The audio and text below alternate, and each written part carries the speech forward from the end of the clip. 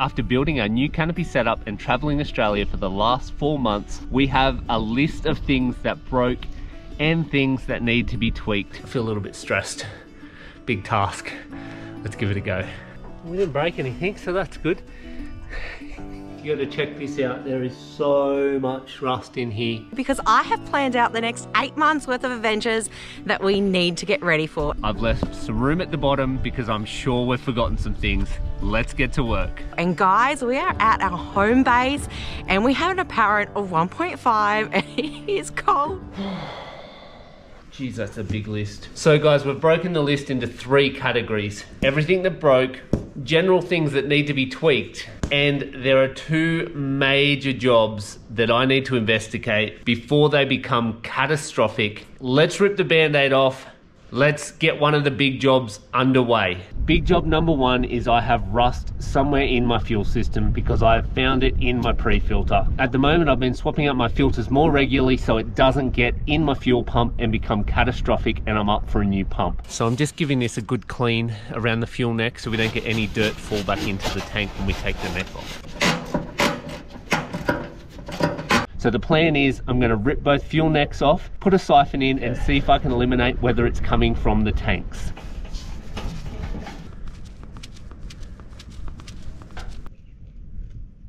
It's clean. The fuel that I siphoned out came out clean, but there's absolutely no way of knowing whether the siphon was on the bottom of the tank and whether I was sucking it off the bottom. So I think I'm going to have to come up with a plan B to actually eliminate the tank. This is the fuel from the sub tank. Fuel from the main tank. I think I just have to rip the band-aid off and I'm just going to pull the sub tank out. It's the only way to find out. I feel a little bit stressed. Big task. Let's give it a go. One thing that we broke while we were away was our oil jar. I just got the oil out to make us popcorn and there's no bottom left in it. Now I've changed that over to a plastic jar, but I still have 2 items that we take that are glass. So what I'm going to do to protect these guys, so hopefully we never break them, I'm going to be making little stubby holders for them.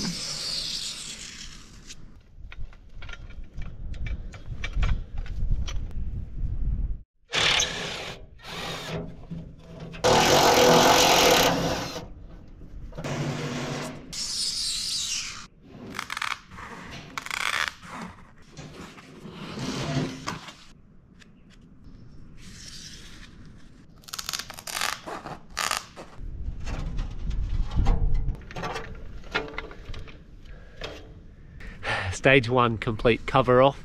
Next, drop the tank. Fits like a glove. I'd love to put some on the bottom as well, but it only just fits in height in the drawer, so hopefully this will do the job. You can see there guys, that's the transfer pump and she's completely rusted. We got him. I drained some fuel out of it when I pulled it apart, so let's go into the bench and have a look and see if there's any rust in the bucket. I am about to set off on my very first solo adventure.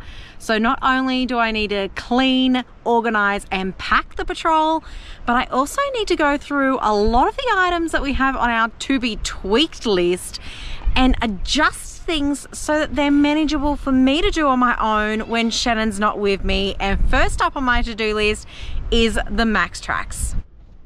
Normally I can't even budge them. Let's make sure that I can turn all 4 of them.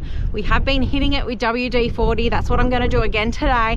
Make sure they're nicely lubed so in a pinch I can get these off with or without Shannon. This is a big leap of faith. Why are my legs so short? Did we find our rust source? Well, it looks to be rust in there, I think. I mean, it could be a little bit of dirt, but it definitely looks like the rust that's in the pre-filter. But if that's all it is, it's gone from a massive job and a big expense to...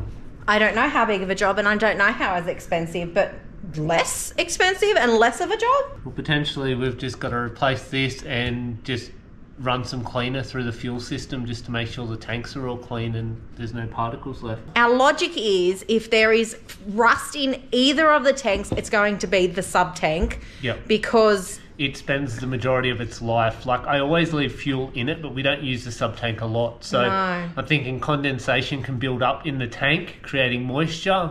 Moisture is rust. So We're guessing.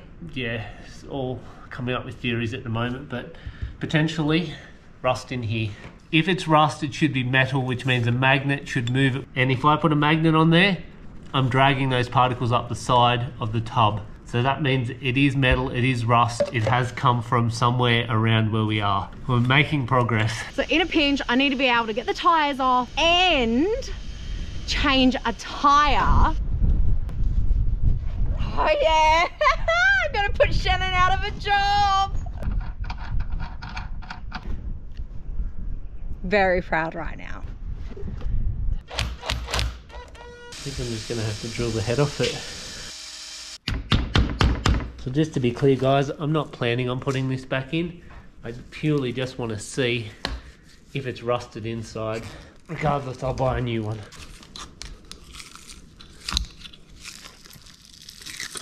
I am super pumped with how easy I just got this tyre off. This guy is actually going to stay off, and we're putting the rear bar on and drop some weight while we're more local and don't need 2 spares. I'm just going to have to watch my form to make sure that I don't hurt my back at all, but otherwise, pretty good. I'm stoked.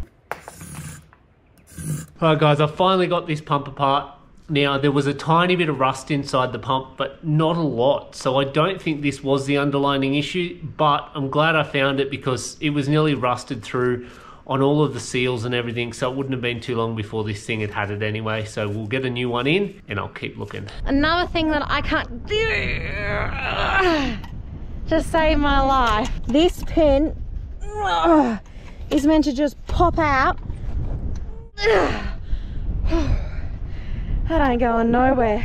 That pin is meant to pop out so that I can swing out the ensuite awning.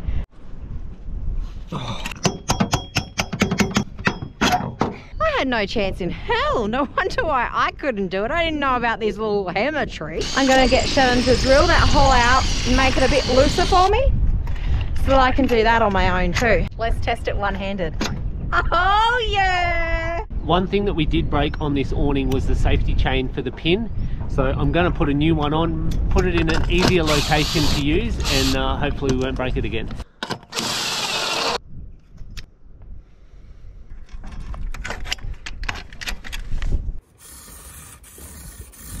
Making headway. I've only got a couple of bolts left and this tank will be out. Alright guys, so I've got this all unbolted now. I'm going to pull the filler neck off and then we can drop this thing down, pull it out and investigate.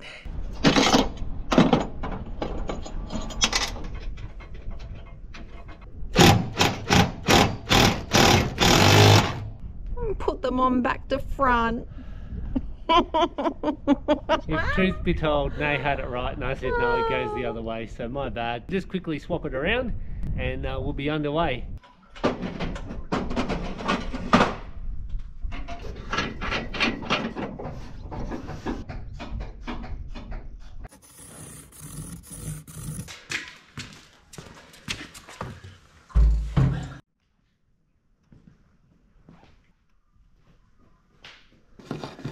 Last bolt for the sender. Never pulled one of these out before, so not really stuck on. Not really sure how they come out.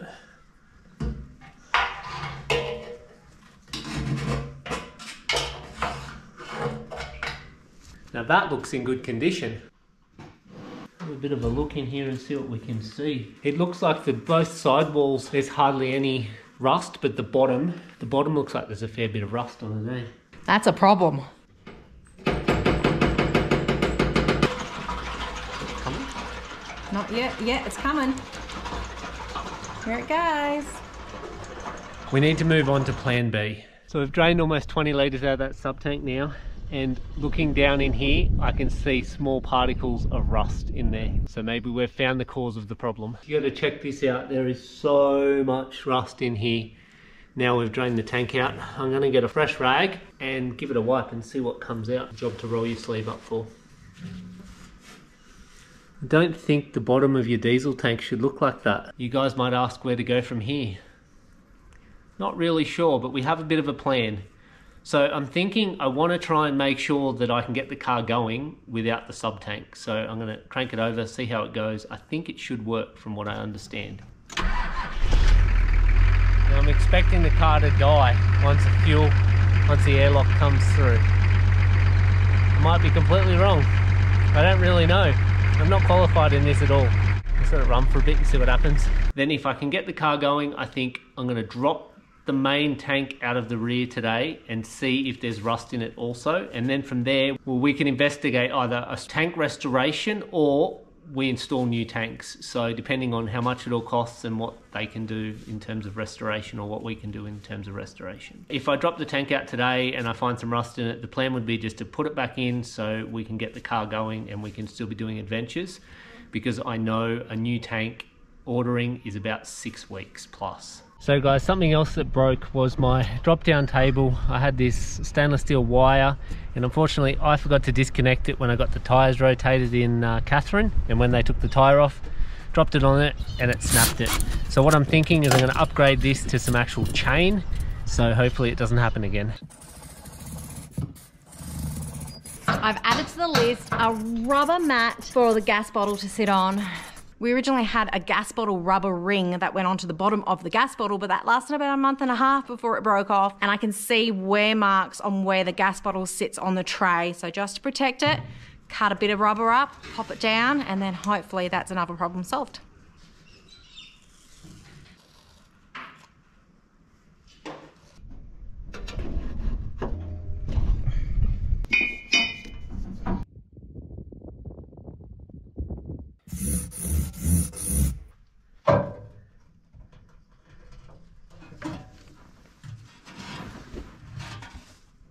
Oh yeah. I love it. I'm becoming more confident. Your shirt might be ruined. Where? It is. What's on it? In black. Black what? I don't know, off the car I'm guessing, and then you've laid on it. Oh no. Never mind. Ah well, work shirt. It's got a couple of holes in it, this one.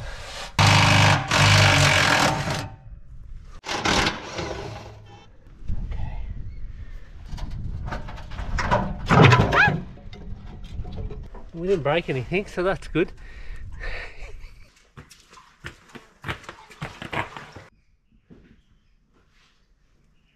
My next job now is to work out where the chemical toilet's going to go and where the swag's going to go, how they're going to get strapped down now that we've got the rear back bar and one tyre gone. That was really hard, like flat out honest. I'm agitated from doing that, from getting the swag on the back of the ute, because it was hard. But it poses another question. Can I even roll that swag up on my own? So I'm gonna need to set it up and test it. And then the toilet fits really nicely down here, but I'm gonna need to get Shannon to put another anchor point in, maybe so that it goes in between the two tires, so that I can strap her in. That's gonna have to go onto the Bunnings list because we do not have any more anchor points. So that's another day's project. You just never know what I'll have in my shed laying around. Another anchor point. Yeah, we're about to pull out the sender on the large fuel tank. Let's hope there's no rust in here. I think it looks in pretty good condition. Oh, she's pristine, mate. That's like brand new. That is a solid wing. Now we just got to refit it.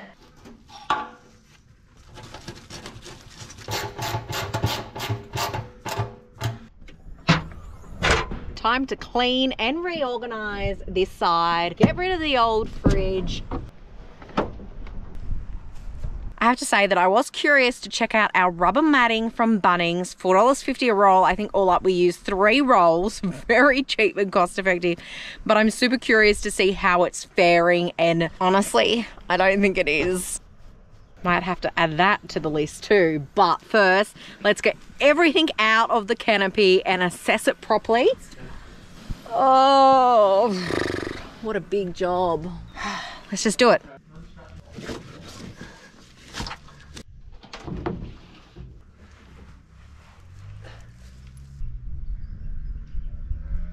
I can confirm that the matting did not last at all. I think it's too lightweight, too flimsy, moves around way too much. There's holes all worn through it. I think it's going in the bin, and we may or may not be buying some thicker stuff. I've got to talk Shannon into that one.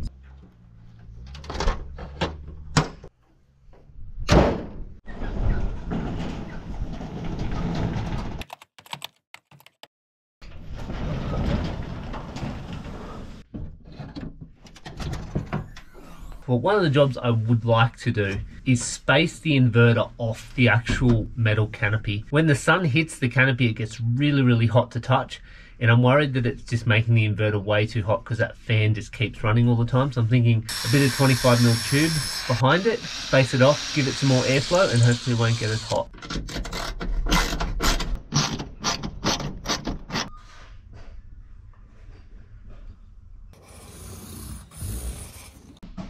Out with the old and in with the new.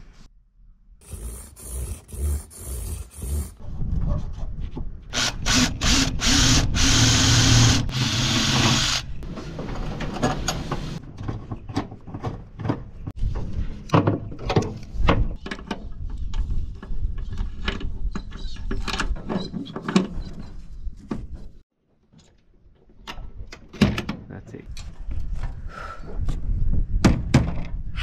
Dunny's on, guys. The dunny's on. Welcome to our tiny guys. One last thing so I can get this off the list is to trim the ends and melt them so they don't fray anymore. And I'm going to use my little gas burner. Some nice melted ends there. That should do it.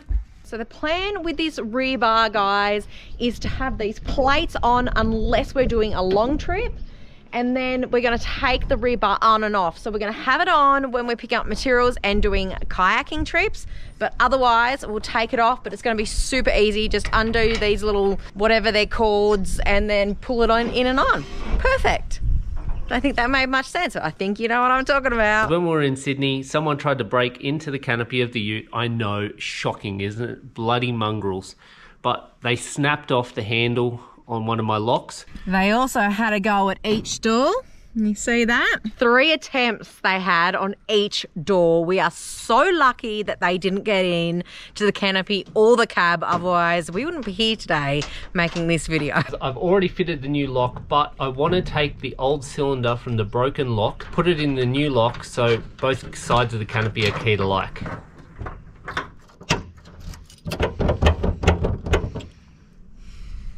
Success. Same key on both sides now.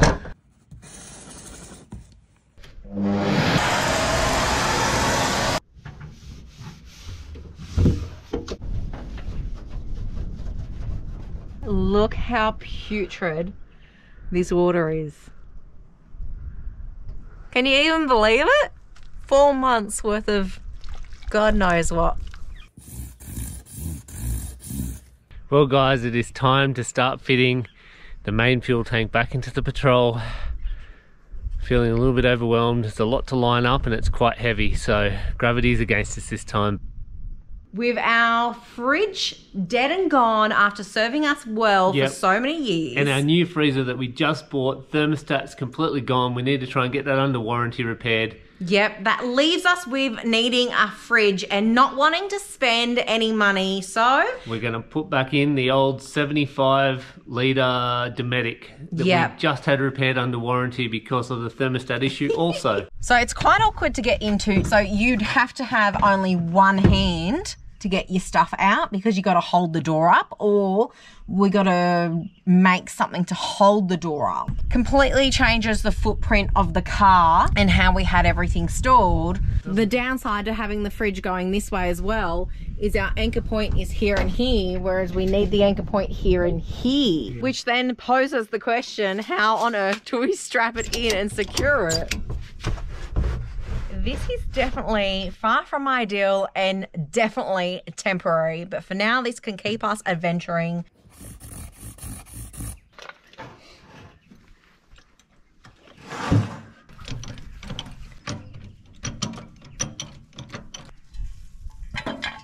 Yep.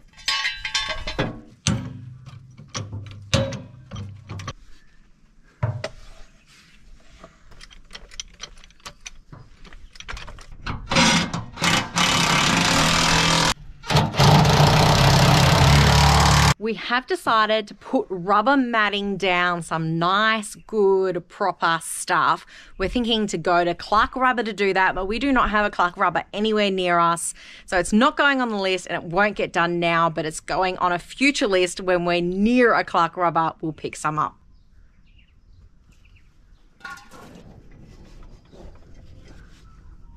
That went up way easier than I was anticipating. We just need to connect all the tubes up, and then I've got to get the airlock out, bleed the lines, and then fingers crossed, the car will start. That primer bulb was pretty hard already, so I don't know if I need to get air out or not, so I'm just going to start the car and just see what happens. Worst case, we'll take the fuel line off and we'll prime the air out.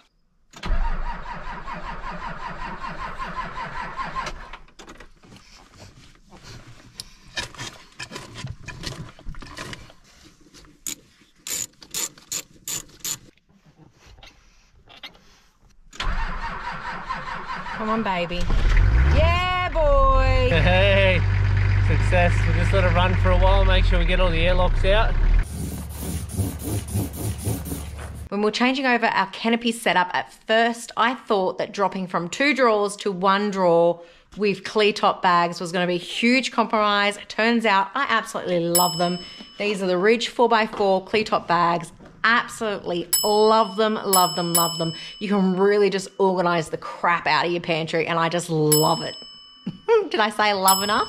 Now I've got to get these back away, and all of this stuff down here needs to go into its new home, ultimately in the canopy. And if I'm not taking it on this next trip, it's going to go into the storage cupboards in the shed. Packing is all done, excluding me putting in my personal stuff, bag, toiletries, my chair, laptop, and some food. And the shed is looking so much better. All right, guys, we're on to big job number 2, which is the instrument cluster. Now, we've mentioned it in other episodes. My instrument cluster cuts in and out, so then I'll have no speedo, no revs, no fuel gauge, no temperature, basically nothing. Now, for you patrol guys out there, I've done all the earth strapping, I've tried everything, and nothing seems to have fixed it, so I'm going to start at the source and pull the cluster out and see if there's anything wrong with it. Making headway, but it's not easy. I'm trying to avoid taking the steering wheel off. I don't know how big of a job that is. I got it. Easier than I thought. Just had to remove the indicator and I didn't have to take the steering wheel out. But I have absolutely no idea what I'm looking at now. Just hoping to see something that stands out to me that kind of connects all the gauges together, because they all go at once. I have drained the tank. I haven't flushed it. I'm going to do that when I fill it back up, which I will not do from our tanks here because we're only on rainwater and water is very precious at the moment. So I'm going to fill that up at a public spot. Got at least 20 litres out of the tank. I'm going to water a fruit tree with that.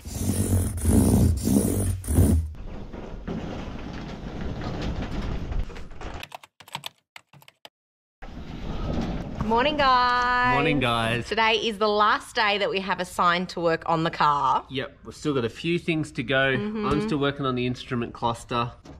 I jumped the gun just a little bit yesterday crossing off the fridge. I need to get it back out so that I can clean it. I can't clean it in there because I don't have enough height to be able to get the baskets out. Put it back in, switch it on and actually test and make sure that this old girl, she's not that old, she's about 3 years old, is actually still working and running well. All right, guys, there's lots going on here with this instrument cluster. I've been testing the continuity between all the earthing. I've tested the continuity in the cab between all the plugs, earthing. I've looked at all the wiring diagrams, trying to see if there's any issues that I can see. There's nothing that I can really see that jumps out at me, but the only thing I've found between all of the things I've tested, the one common denominator between them all is earth. There's the same earth point in every single gauge. So what I'm thinking is where it actually plugs into the back of the instrument cluster, it only touches on a little tiny ribbon, and I'm thinking we normally lose it in heat or in vibrations. So I'm thinking that the earth might not be touching the best. So the plan is to run a hard earth wire from the cab straight up to the back of the instrument cluster onto the circuit ribbon, and then in vibrations and heat, if that's what the issue is, hopefully we won't lose it. So Nay noticed this wear mark on our rubber seal when she was cleaning out the canopy, and it's from where I had this light switch mounted, which was on the gas strut. I've removed the bracket off the back of it, and I'm actually going to double-sided tape it inside the wall of the canopy in here, and that way it won't ruin the seal.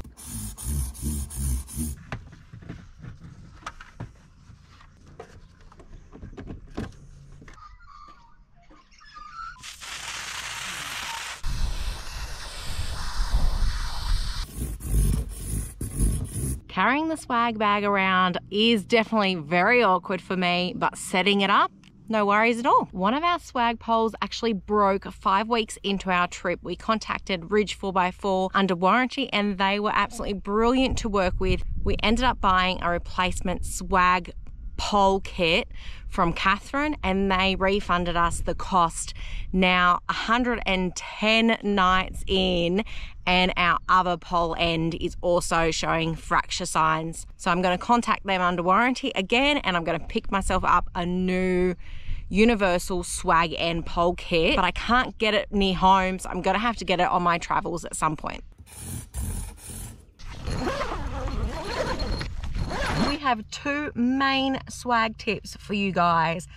Number 1, the first thing that we do is we cut down our mattress length so that it suits a queen size fitted sheet. The second thing we do is we take the flat queen sheet and we sew little pocket ends so that it can slide into the mattress and stays nice and secured to the actual mattress itself, because you don't have the weight of a big mattress and otherwise it's just constantly getting untucked and it's really irritating. Our flat sheet has seen the end of its life. I need to get a new queen size flat sheet and sew new little pocket ends to it so that we have nice and secured sheets and Shannon can't steal my sheets from me. Oh, that's the perfect pocket ever. I'm really happy with that pocket. Ready to see the pocket? Right there. The swag mattress will just slide in there and this pocket will keep the sheet all in the right spot. And guys, it was actually a lot harder than we anticipated because it's been a very long time since we've used a sewing machine. Now for the real test, can I actually roll up this double swag all on my own? I'm not feeling very optimistic. That was a mini little workout, but I can do it. A couple of things for next time would be, I have to have a designated roll up the swag, put the swag on the back of the tray shirt, because otherwise I am just going to get absolutely trashed every time I do it. And then the second thing was, it wasn't a nice actual roll, it was more like an oblong shape. So then when I put it on the back of the tray, it was really hard to get the tray sides done up. I should have put it with the oblong, like the longest length going up and down rather than in and out, if that makes sense.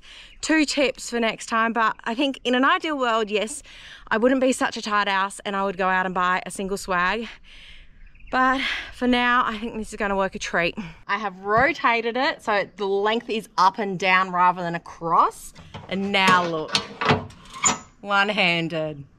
So guys, the instrument cluster is back in. I unfortunately have 4 bolts left over. I have no idea where they go. The only way to know now whether I fixed it is just to test it and we'll see what happens and we'll report back. Must be working.